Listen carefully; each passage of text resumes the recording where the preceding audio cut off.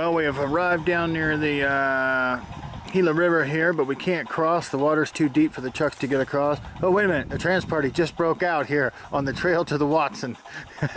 Trans party. There's Brian. He's doing his thing. Yeah, here goes Brian. He's gonna... This part isn't too difficult. That doesn't look bad at all. Ooh, that water like ice cube in my butt.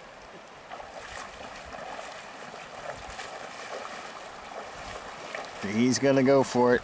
Now the tough part's gonna be at the far bank there. That's where the river's moving the most volume now.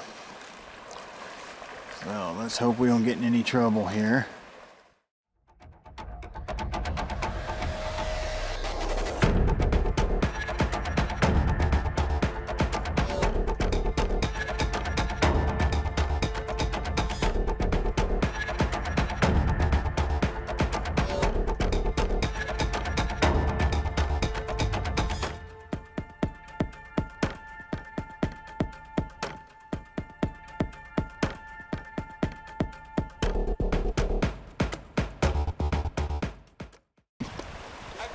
Heavier.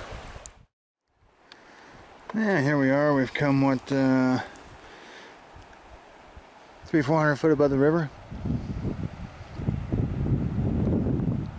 There's about where Brian crossed over. He's heading back up to the trees there.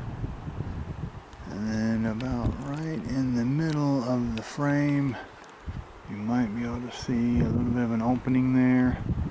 That's the last chance. Now see up here, got some octahedrons up there. And then some cubes down here, so kind of interesting. It might be a second stage development or something. Yeah, let's see what we can...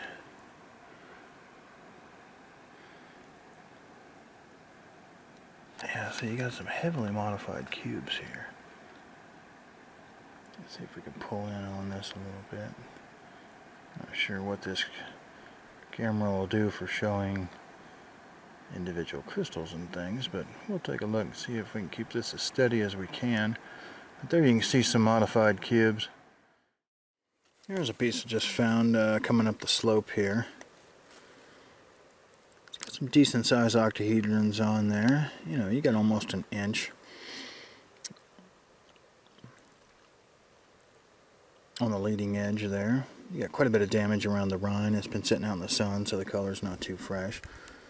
But you know, it does have green color. So getting up into these rocks here, we've got some pretty heavy mineralization here. You can actually see octahedrons, greenish blue octahedrons on the surface of the rock here, right out exposed to Mother Nature herself.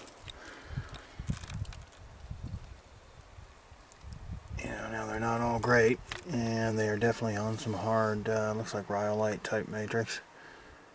So I don't think we're going to be beating a lot of them off, but it is interesting to see that the mineralization well developed. You can see it going in and out of these fractures. Crystals all over. All the little animal stuff and everything hanging around in there, you know, little pack rats and stuff. And I mean, here you are just looking at octahedral fluorites. You know, right here on the surface. Nobody's been after those. Nobody's had a chisel. You know, I'm sure the color's faded out and everything, but you know, really nice sharp octahedrons. Now, unfortunately, it looks like it's been in the weather, so there's not a lot of color left, but the aesthetics and the layout and the geography on this thing is wonderful. It's kind of like a ridge. And we got 3/4 inch octahedrons. We got some quartz bubbling up in the middle, so we got all kinds of relief, which is pretty unusual for this area. So this could have been a heck of a piece. Well, here's what became of that area where the nice group came from. Started down low, mucked it out, looking for any other pieces, pushing it back through the hard rock, see if we can find a seam here, or some crevices or openings, you know, that might produce a few more. Not entirely sure that it actually came out of this area. It might have came from a little higher and fell down here, but because there was no other pieces. A few came out of the muck, but not very deep, so. But definitely an area we're scouting a little harder. That's going to pretty well wind it up here at the Watson Project, Gila District, looking for fluorspar crystals today. Did you tell them how we could not cross the mighty river? That's it. And this is Mark Kielbaso with Mine Rat Minerals saying, see you next time.